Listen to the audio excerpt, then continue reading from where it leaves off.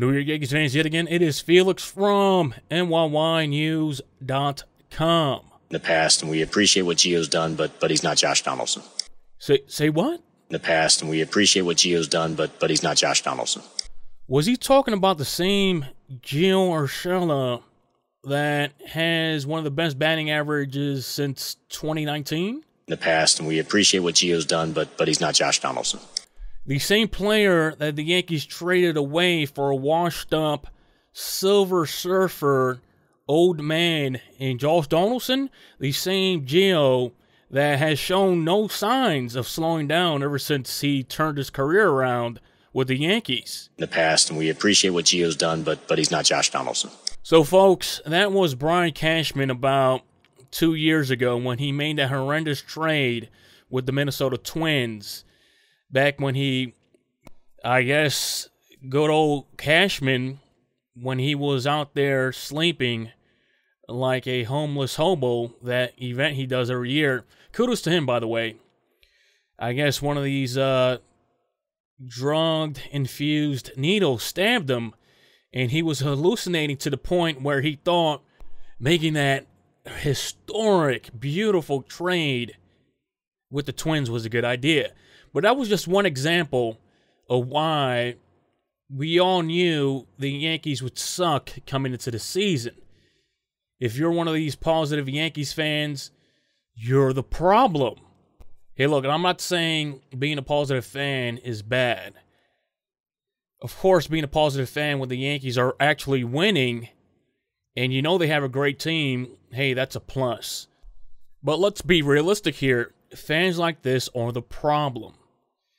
I had a little conversation with the NYYNEWS team, some of them on Discord, and I was explaining to them, I was giving them and the viewers some inside baseball.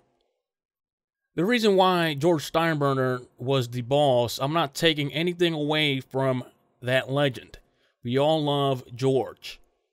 But back in the day, I'm going to explain this again. The internet, as it is today, wasn't the same or didn't even exist.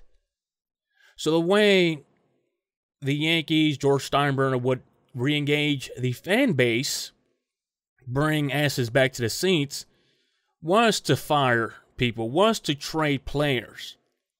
Then you would see it in your local newspaper. This is how they communicated with the fan base back in the day. Nowadays, these companies, these teams have so much of a reach, all they have to do to re-engage you, the positive living in La La Land fans, is to send you an email. They have these mailing lists. Let's say, wow, these fans don't like Josh Donaldson. These fans don't like the Yankees losing. Well, guess what? Their reach is so out of this world, social media, emails. All they have to do is press a button and they're going to fill up seats. They're going to meet their quotas. This is why we're not seeing all these players traded. We're not seeing these coaches being fired. Because at the end of the day, there was a graph that I saw on Twitter the other day. Each and every season, the Yankees' revenue increases. Let's not forget, the Yankees are also a tourist attraction. They don't care if Dylan Lawson says, who the hell cares? Just swing your hardest. Who cares about batting averages? Who cares if Anthony Volpe is solving his hitting while eating chicken parmesan with a double-A player? Who cares? As long as the Yankees' revenue increases, they could do whatever they want. This is why I go back to George Steinbrenner. The way he fixed that, the way he put asses into the seats, is by firing coaches, is by training players. And this is how media back in the day, they re-engaged the fan base and made them happy again. Your local news stations would grab it. Local newspapers, etc. Again, we're living in a new age. The way you bring about changes, making the Yankees irrelevant. This is why I barely make videos anymore. You guys been following me on this channel for quite some time now. I used to do them every day, or even 2 videos per day. I decided to put the same effort that this organization puts in and these players put in. You bring about change by making the Yankees irrelevant. And again, this Yankees content creator thing has become saturated too. So many people are doing it. Who does that help? It helps the Yankees organization. It helps them stay relevant. Hey, congratulations to people out there making content every day. This is not my job. I got a whole bunch of websites, Yankees websites. They're on autopilot. But I will come on here from time and time again to speak facts. Because to be honest with you, people don't need to hear it every day. They're watching the same games that we're watching. So when you see NYYNEWS Felix coming on here, it's like Funkmaster Flex dropping a bomb on radio.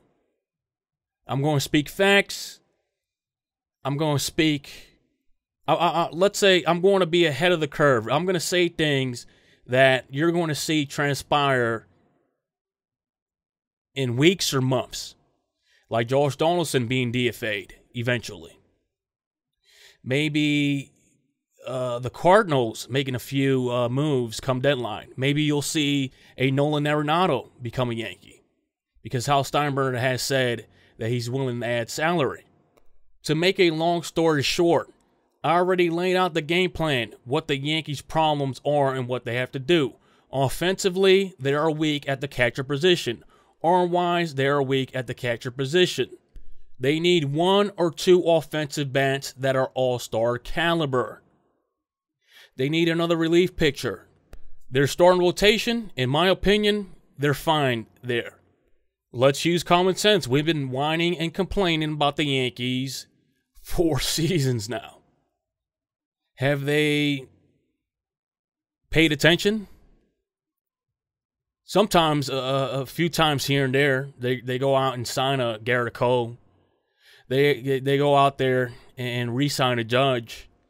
They go out there, it's not looking good thus far. They go out there and sign a Rodon. But what about your Bryce Harpers? What about your Manny Machados? What about players like that? I even mentioned this in the Discord chat. Are we seeing players, newcomers to the game, that you watch them and say, wow, this guy is possibly going to be the next Barry Bonds or Alex Rodriguez? We're not seeing that. The only class you could say that for was the class of Bryce Harper, Manny Machado, etc., etc. We're not seeing those types of players being developed. And the train has passed by. The opportunity to obtain those types of players left the station a long time ago, and the Yankees purposely said, we're not interested. So when is enough enough? It has been enough a long time ago. And the way you change that is making the Yankees irrelevant. Hey, they suck. Okay, stop talking about them. They're not worth talking about, because we all know the Yankees suck without Aaron Judge. You don't need me either coming online every day and telling you this. It just has to be done once, and you just have to use common sense. In the past, and we appreciate what Gio's done, but he's not Josh Donaldson. This is the kind of idiotic front office we're dealing with. As long as they make revenue, as long as they hit their quotas, as long as you continue to go to the stadium, because I know a whole bunch of Yankee players are fan favorites, even though they suck, just because they take pictures with you, and just because they follow you back on Twitter, the Yankees organization and their front office is going to continue to sound like this. In the past, and we appreciate what Gio's done, but he's not Josh Donaldson. This is the same team that got swept by the Astros last season in the playoffs. Let's use common sense here. Let's stop acting like we have the IQ of a turkey. It shouldn't be a surprise to anybody that the 2023 Yankees suck. If you had any hope in the Yankees being a great team, you're not paying attention. And I'm not the one to say how to be a fan, but fans like you are the problem. You eat up all of the BS. Again, the way you fix the Yankees, make them irrelevant. If you're a fan, a content creator, put in the same effort that this front office puts into the Yankees. Put in the same effort that these coaches put into the Yankees. Put in the same effort that these players put in the Yankees. Because they're taking us for granted. Just imagine if the Tampa Bay Rays had a Pete Seminetti. Just imagine if the Rays had a NYY recaps. All the time and effort they put in would be justified. As for the Yankees, a $1 billion organization, their payroll almost at $300 million. They can't show squat for it. Folks, then putting this effort into this team, it's a waste of time. We've seen it. They don't care what the fans think. They don't care about the fans' opinions. Let's stop living in denial. So, Yankees fans, what do you guys think? Leave your opinions in the comment section below. This has been Felix from NYYNEWS.com. Share, like, and subscribe, and I will check you out next time.